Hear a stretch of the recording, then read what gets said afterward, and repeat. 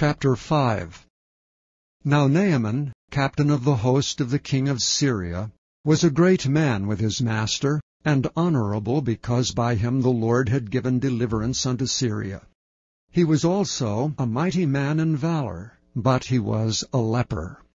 And the Syrians had gone out by companies, and had brought away captive out of the land of Israel a little maid, and she waited on Naaman's wife. And she said unto her mistress, Would God my Lord were with the prophet that is in Samaria, for he would recover him of his leprosy. And one went in, and told his lord, Thus and thus said the maid that is of the land of Israel.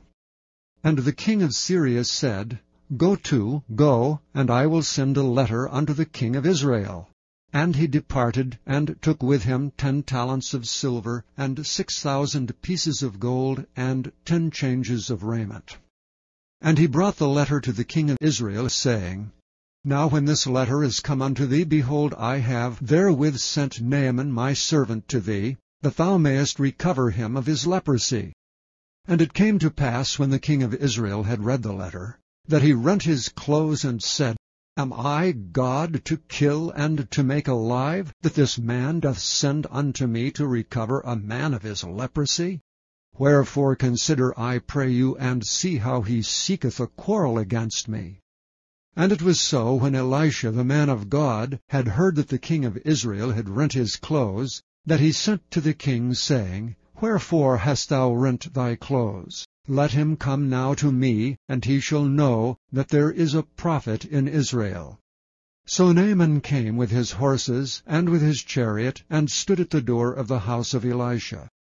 And Elisha sent a messenger unto him, saying, Go and wash in Jordan 7 times, and thy flesh shall come again to thee, and thou shalt be clean. But Naaman was wroth, and went away, and said, Behold, I thought he will surely come out to me, and stand and call on the name of the Lord his God, and strike his hand over the place, and recover the leper. Are not Abana and Parphar, rivers of Damascus, better than all the waters of Israel? May I not wash in them and be clean? So he turned and went away in a rage. And his servants came near, and spake unto him, and said, My father, if the prophet had bid thee do some great thing, wouldest thou not have done it? How much rather then, when he saith to thee, Wash, and be clean? Then went he down, and dipped himself 7 times in Jordan, according to the saying of the man of God. And his flesh came again, like unto the flesh of a little child, and he was clean.